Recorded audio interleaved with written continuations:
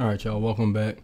I know I'm a day late and a dollar short, with these reviews on offense and defense, but hey, you're going to get them anyway. And we're just going to stop. We're going to actually do it a little different. We're going to just kind of go through by position, on offense and defense.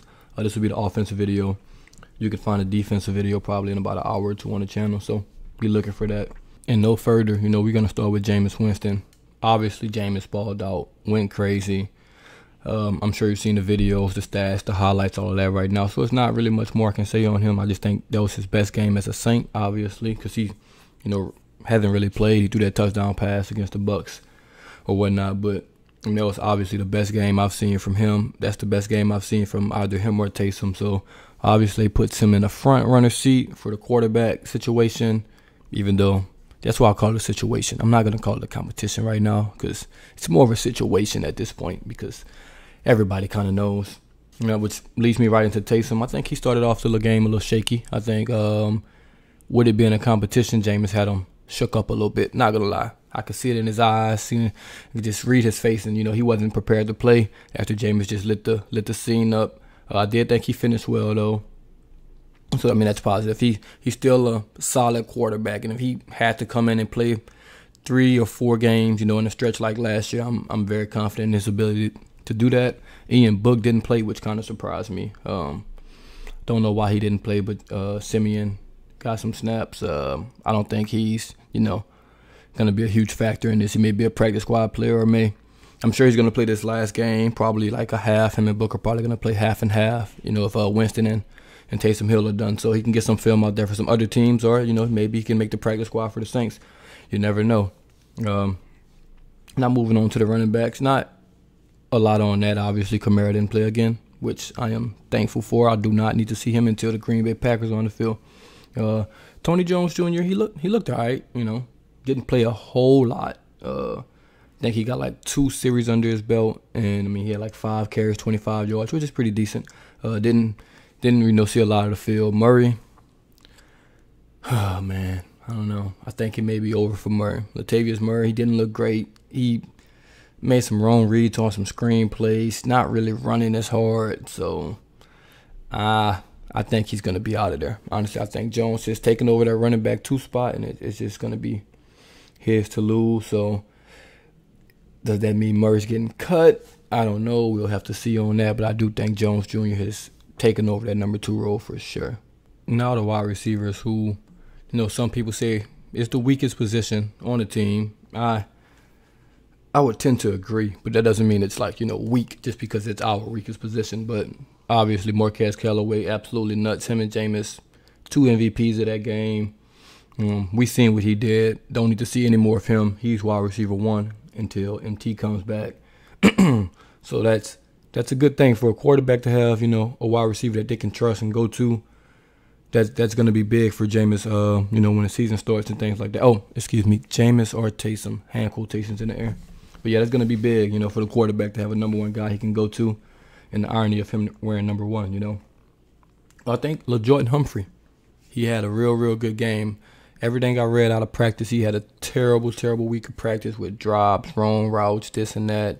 And he came back in the game and had a real good game, was the second best wide receiver. But that's just what I said last week about him. He's so inconsistent that you never know what you're going to get with him. And that's hard to have on your team. A receiver, you don't know if he's going to be catching the ball today, if he's going to be looking like the best receiver in the world, the next day, making great catches and stuff.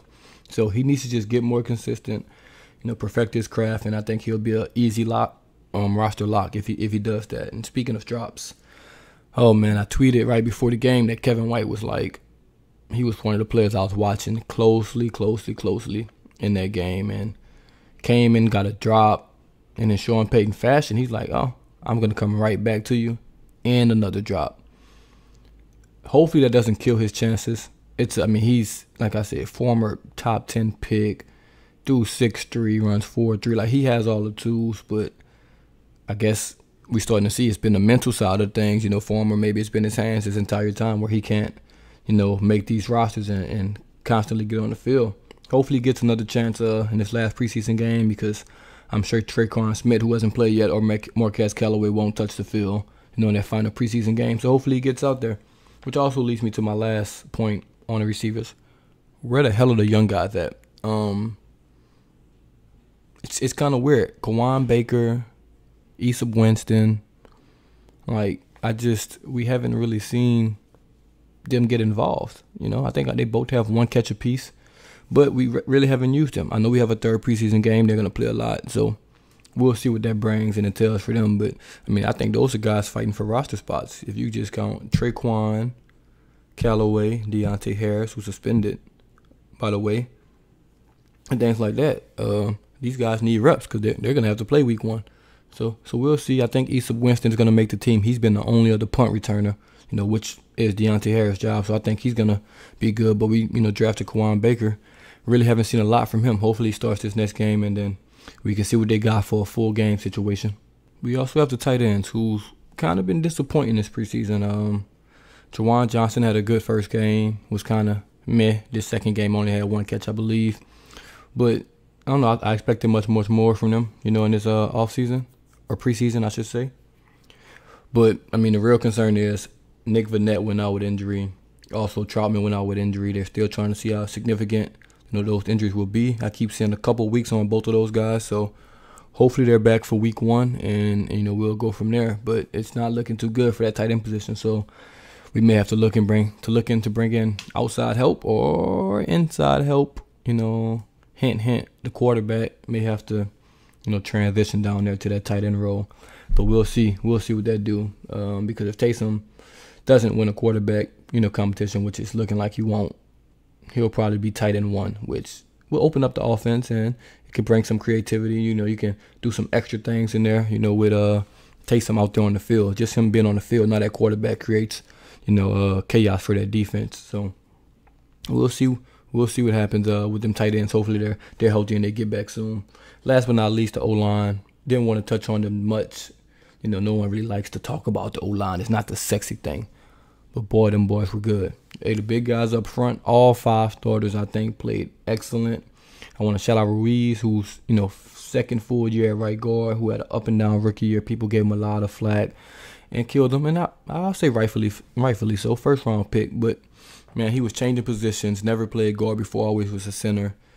I can tell that he's put in that work this year. He hasn't allowed like a pressure or just a bad play in general, this year. And I know it's only been 2 weeks of preseason, but Andres Pete, hey man, say man, he's been looking decent.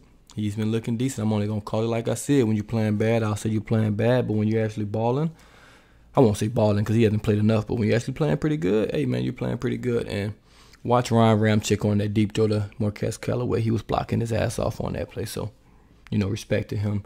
Him and Armstead are the best duo in the business, and they're gonna have to carry us a lot. So, man, that's the offensive wrap up.